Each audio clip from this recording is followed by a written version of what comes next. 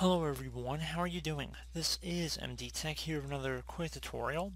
In today's tutorial I'm going to show you guys how to resolve the Sysprep was unable to validate your Windows installation. So this should hopefully be a pretty straightforward tutorial, and without further ado, let's jump right into it.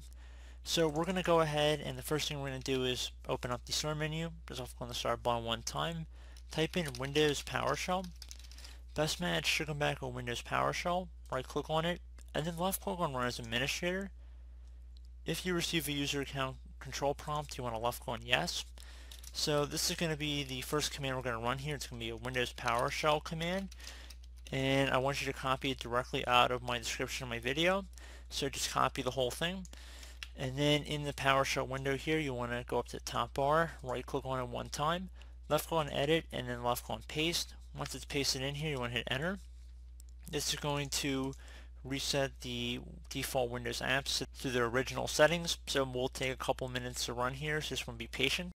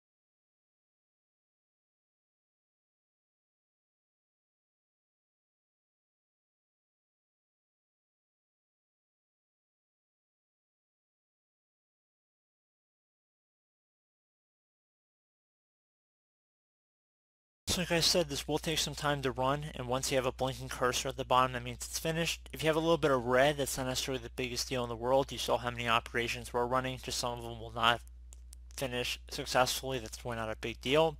Close out of here, restart your computer, hopefully it's resolved your problem. If you're still experiencing a problem, you can try and open up the start menu, type in regedit, so R-E-G-E-D-I-T.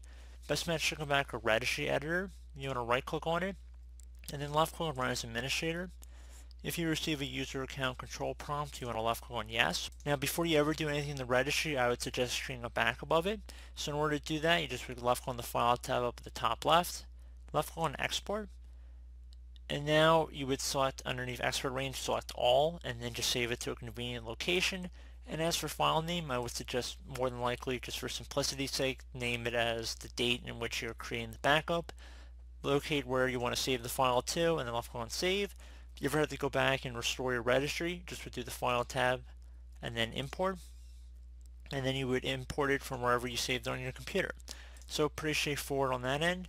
And once you're done creating a backup of your registry, now we can go ahead and jump right into the tutorial for the registry part. And we would expand the HK local machine folder. So double click on it or left click on the little arrow next to it to expand it. Now you want to do the same thing for the system folder.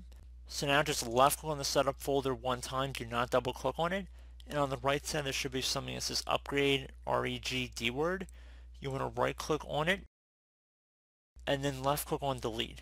Again, it should say upgrade, right click, and then it's going to say delete inserting registry values could cause system instability. Are you sure you want to permanently delete this value? Left click on yes, restart your computer, and hopefully that should have been able to resolve the problem. Remember, we always have backup of the registry saved somewhere, so if you ever made a mistake, you can just restore it back to the previous version. So pretty straightforward tutorial, guys. Do hope I was able to help you out, and I do look forward to catching you all in the next tutorial. Goodbye.